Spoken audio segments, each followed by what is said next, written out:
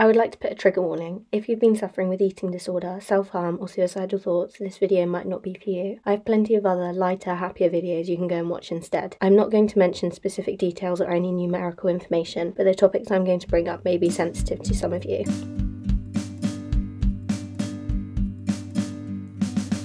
I'd first like to make it very clear that you do not need to be hospitalised or inpatient for your eating disorder to be valid.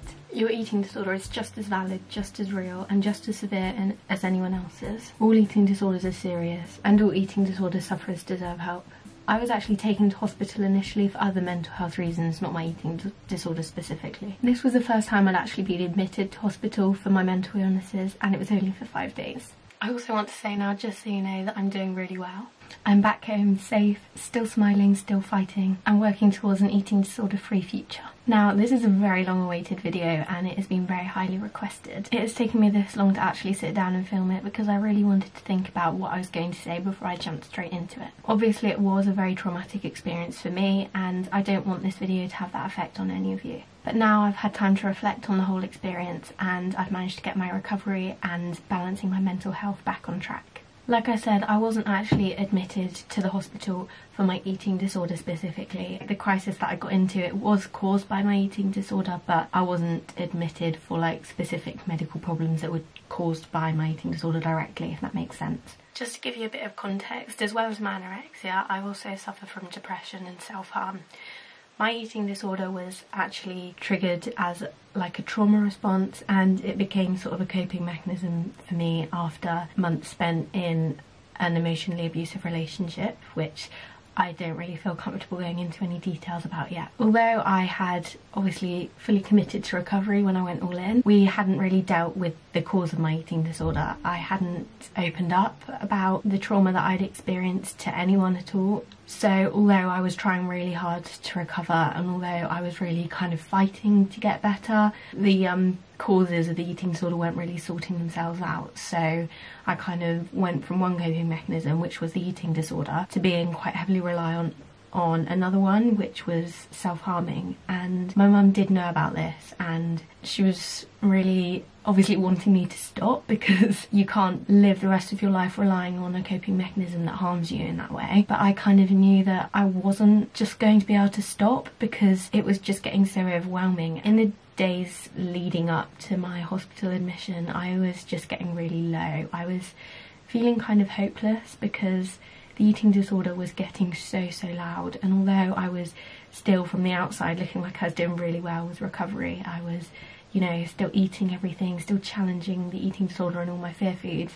Inside I could just feel it getting so loud again, and it was really overwhelming, and I just didn't feel like I could continue like that. It felt like something needed to give. I didn't really see any way out, because what had seemed to happen is every time I got quite far along with my recovery journey, the eating disorder would just get really loud again, and I didn't see a way that I could kind of fully recover or make it out. And obviously, because I hadn't opened up to anyone about what had actually caused my eating disorder, no one else could really help me, so I was feeling quite lost. It got to the point where on Friday night I tried to take my own life, which, as you can see, wasn't successful, because I'm still here, and I am very grateful that I am. If you have felt suicidal in the past or are feeling like that now, please just know that it does get better, and life is worth living, and life is worth holding on to. Please don't lose hope. There is help out there for you, and it is possible for you to get better. You don't deserve to feel like this, and you won't feel like this forever. So please don't act on those feelings.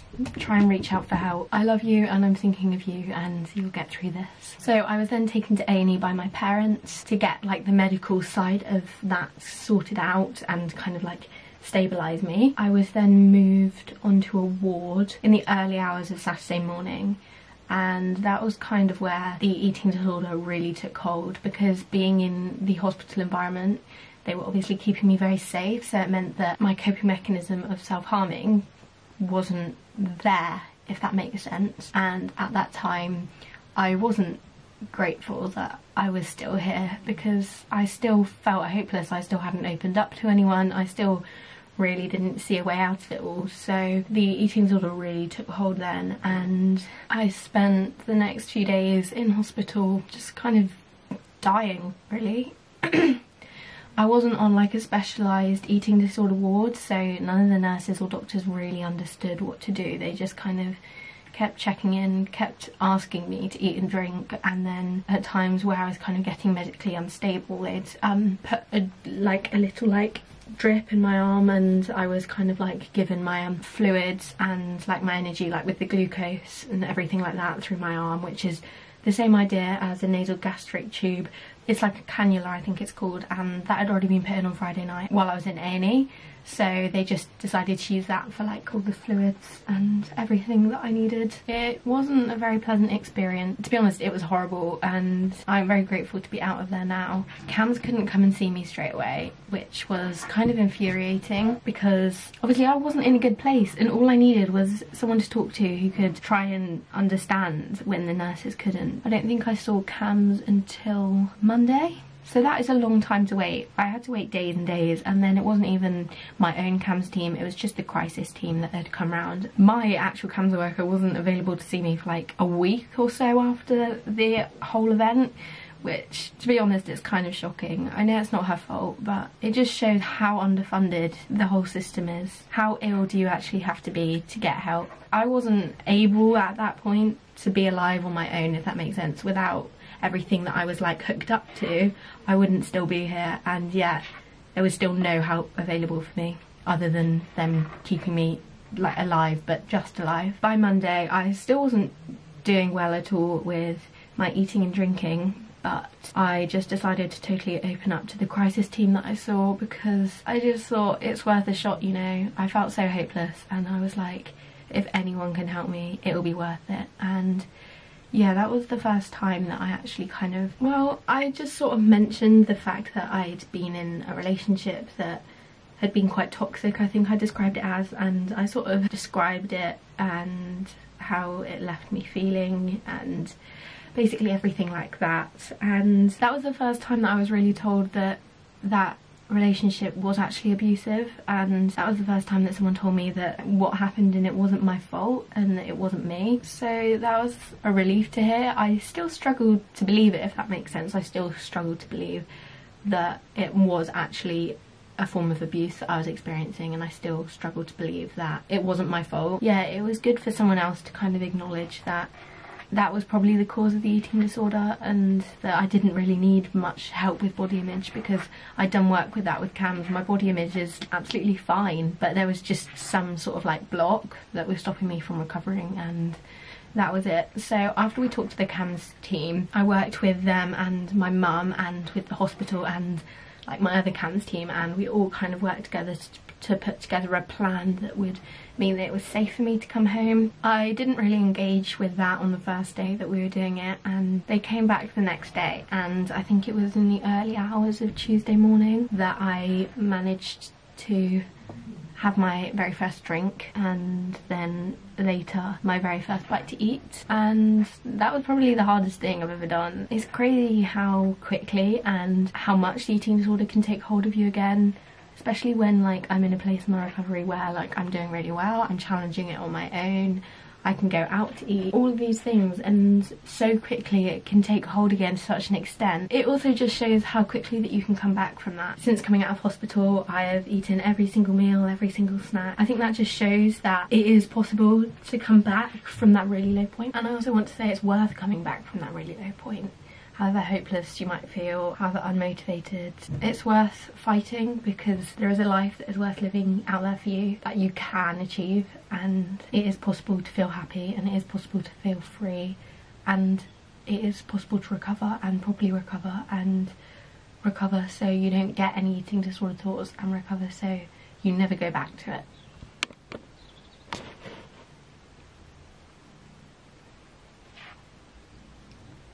After I was able to eat my food myself, I think my mindset kind of changed, as in I felt like there was a bit of hope again, because for the first time people were actually kind of promising me help, and they were promising that things could get properly better, and now they understood what was going on.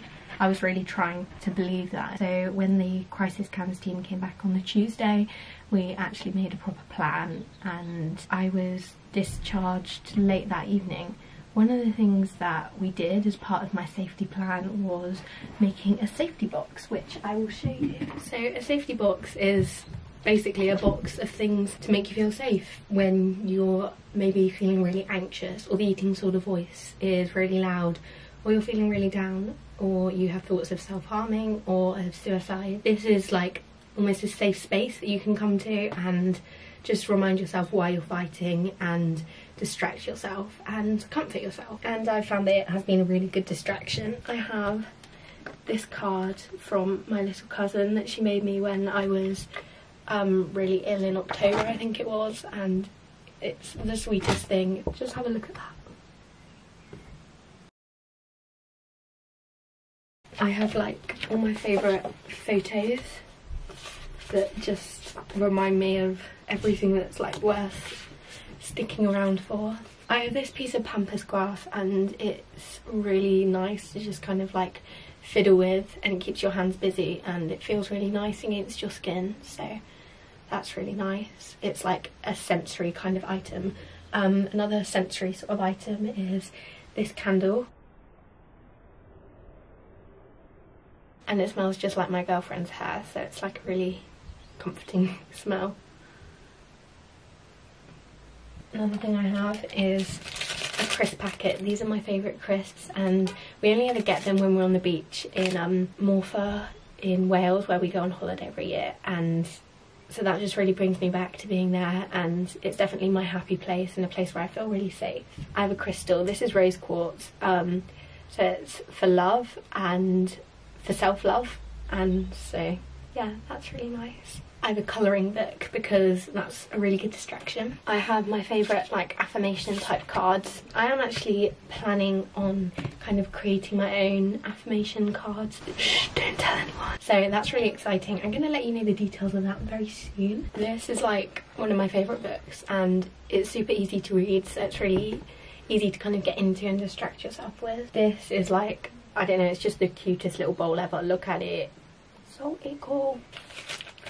This is a letter that my girlfriend wrote for me a little while ago, so that's really nice to read back. This is an anxiety journal, so it's got like different activities that you can do and like motivational quotes, and so that is really nice as well. And yeah, that is everything in my safety box. It's taken me a little while to build it up, and it's something that you can kind of like add different things to. And to be honest, I think that everyone should have a safety box, whether or not you struggle with your mental health. I think it's really important to have like a box of all your special things that can calm you down, because we all have times where we're feeling sad or anxious or just need a distraction. I think that the main thing I've realised from this whole experience is that I'm stronger than I think I am, that I can get through difficult times and that I can come back from difficult times, and that difficult times aren't the end of the road, they're a part of the journey. In recovery, slip-ups are to be expected and setbacks, but setbacks don't mean that you're then on a trajectory downwards. You can come back from that and you can come even further forwards. I am a firm believer that everything happens for a reason. I know that this is quite like a controversial belief. If you don't believe that, that's perfectly fine. We're entitled to our own opinions on things. I think that there was a reason why it got to the point where I had no choice but to be hospitalised, because it finally put me in a situation where I felt like I could open up about what happened, and that has then meant that hopefully soon I'm going to have access to help that I actually need and have needed for a long time, but I haven't realised I needed and others haven't realised I needed. While we were in the hospital also, my mum actually sat down with, I think, about 6 different nurses and doctors and explained to them about eating disorders and what they can actually do to help, the things that they maybe didn't do that were helpful. And so I think it's really amazing that my mum kind of had the courage to speak up about that, because if it helps even one other person who gets admitted to that ward, one other person that comes to that hospital with the same crisis that I was having, then that's worth it, isn't it? If you're really struggling with your mental health at the moment, just know that you can get through it and that it is possible to come out the other side of, and in the long run it might make you a stronger person. I've just been editing this video and there are a couple of things that I would like to add. Firstly, if you have been affected by any of the topics that I've brought up in this video, I have linked some helpful websites and numbers down below that you definitely need to check out, because there is help out there available for you. Also, I am still struggling with my mental health. Unfortunately, CAMHS is very underfunded, so I don't have access to any of the treatment I need through CAMHS yet, and I won't for the foreseeable future. I've always felt kind of like the diagnosis of depression didn't really fit with how I felt and like how I am, and I do match pretty much every single symptom of BPD, but that's not something that CAMHS tend to diagnose to under 18s, because I think your personality is still developing or something like that. So there's not much point speculating on that, but my CAMHS worker does talk a lot about me struggling with like emotional regulation, and hopefully I'm going to start a group through CAMHS that should help me a bit with that.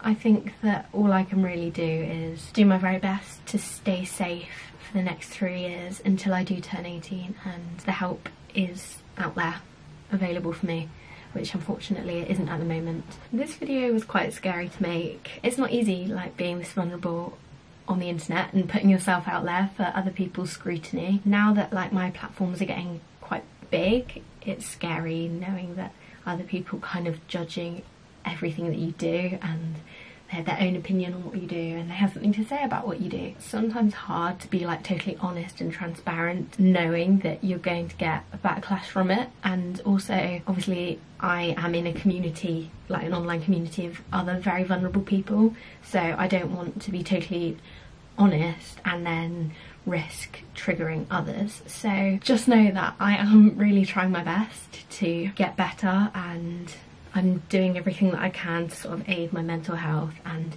stay safe, and my recovery is still going really well, but I just want you guys to be patient with me and know that my mood is all over the place, but that I am going to be okay and that I am doing what I can. Don't think that because I'm feeling really low one day or 1 hour even, it's going to stay like that, because it won't, and I can go from feeling really low and like it's the end of the world to feeling on top of the world and feeling absolutely amazing. So I don't know, I guess there's kind of like a warning that I might seem a bit crazy. I just want to say thank you so much for watching this video. It really means a lot to me, all of your support. I love you all loads, and hopefully we can move towards some brighter, happier videos. I don't really want to be making another video like this anytime soon, to be honest. Thanks for watching, and I'll see you next week.